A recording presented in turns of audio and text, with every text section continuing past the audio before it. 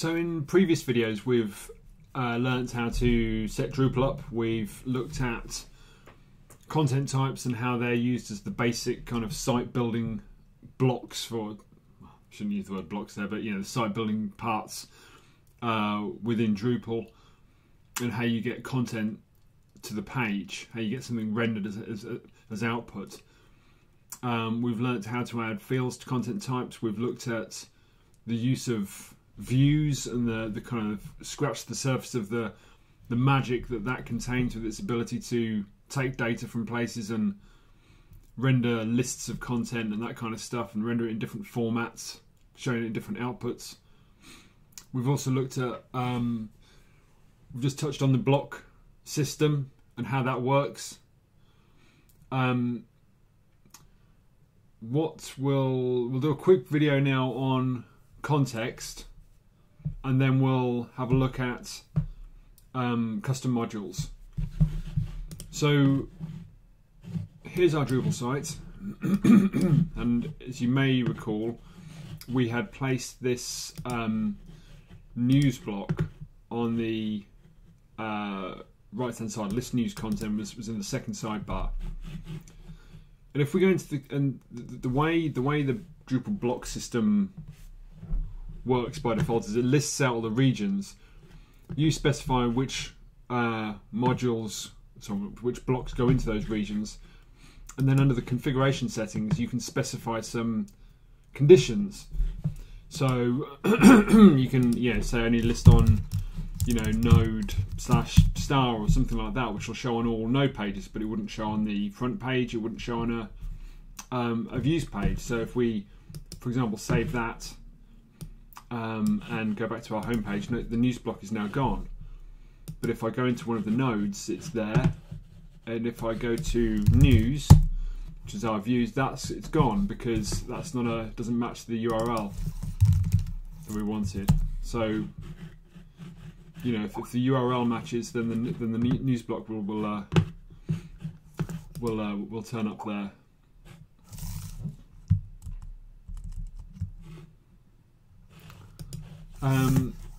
And that's kind of fine, but I don't know. It kind of it's certainly not the way that I would think about blocks.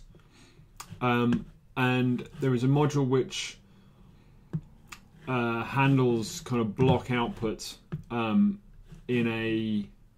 basically a different way. Rather than being kind of region specific, it looks at use cases. So for example, if we're SSH into our vagrant box, and I can do drush in-y context, and that'll download that. While I'm downloading that, let me bring up the context Drupal page. So that's context. Context is more than just blocks, but blocks is one of the key things that it can do. And note that when we use views, it was dependent on chaos tools or C tools. So context is as well. C tools is used by a lot of different things. With context now downloaded and enabled, if we go into structure, we won't even see it. Maybe because it's not enabled. Let's enable that as well. Now if we refresh that, maybe we'll see context. Yes, there's context. So context allows you to make things a little more kind of descriptive around kind of what you want. So rather than saying I want a news block to appear on pages with this URL, what I'd probably like to say is I'd like to create a news context, and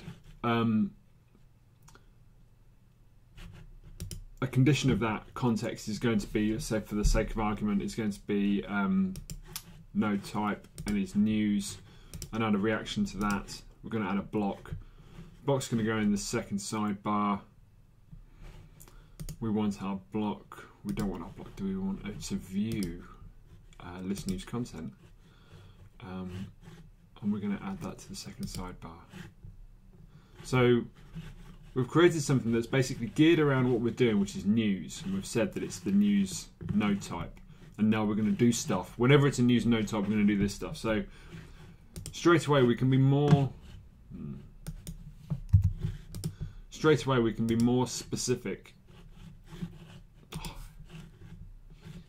I know we're there. It's all good. We've got our nodes. We've got that. Fantastic. Straight away, we've actually been more specific. So on under the block system, we should actually remove that from there because we don't need that there anymore. Under the block system, it was really just done on URL, whereas here we've done it on node type. So straight away, we've been a little bit more specific about how we want things to show up. So here's our content again. So now if we go into one of these pieces of content, so this, I believe this is a page, isn't it? So we don't have our news block on the right hand side here because although it's node content, it's not news content, and our news content is showing up here. No, still isn't news content. This isn't a node type of news. This is views outputs. But this content here should all be of the node type news. So if we go into this, we should expect to see our news block on the right hand side, and we do. That's the beauty of context, and with context you can do all manner of different things to trigger different things, whether it's around kind of menu or kind of the URL or what the user's role is. You can create site-wide context that happens everywhere, and the reactions can include how what menu items are kind of active, how it's themed, all that kind of stuff. But blocks is a kind of a classic one. Yeah, that's that. There's something else I'll probably come on to a bit later, and that's that some of the modules that we'll look at, of which views and context are two. I'd mentioned before that one of the challenges with views is that all the content, all the configuration, and effectively your business logic is stored in configuration which is stored in the database, which makes it very difficult to version control. And there will probably come a point where the complexity of that and the fact that the way it is constructed, the way it's defined, is based around the logic, the kind of the use case of views rather than your specific use case, will make that difficult to sustain. Particularly if you've got developers changing on the project. One may know the system inside out. They may remember everything they've done, and they may remember the reasons why everything was done. But a new person comes on there and they've not really got anything to read through that's going to tell them kind of why stuff is set up the way it is. So there's a challenge there. But anyway, there is a way of getting, or some work has been done to try and kind of put the configuration that's created by things like views and things like context into a format that can be encapsulated in code. And that module is called features. And the idea is that you generate something called a feature. And what you do is you basically go through, you think about things in terms of a bundle of functionality. So we might be the news functionality. And we can say we want to take the news content type, the news, all the views that were related to news, and our context for news, and we could bundle all those things up into a feature. And what features would then do is basically dump all of the settings that we'd created in views and context and all that kind of stuff. It would just dump it out to a file, which could then be taken to another Drupal installation. If you've got features installed there, you can just dump that feature in there, enable the feature, and it would recreate the content type, recreate the views, and recreate the context, and you would have that functionality there. So you can get some way towards encapsulating your business logic in code, but you can't really read the features file. Not particularly. It doesn't. It's not particularly. It's not like reading something where you've written a class file that is where every line of code in that class file is about your use case, and there's no other stuff in there. It's just code about what you want to do. And there's a case for, there is a reason for using kind of both of them. One is very, very fast to get things up and running. It's very if you've got relatively lightweight stuff to do, one of them will let you manage that stuff really easily. But when you're starting to get into more complex use cases, that's where perhaps you want to be able to just kind of ensure that the amount of code, or the code that you have that defines what you're doing, is really geared around the work that you're doing. Then it'll make it more readable. It will also make it possible to bring it under test. You can't bring a feature under a unit test. Some of this stuff may well change in Drupal 8. Drupal 8 is going to be very, very different from Drupal 7.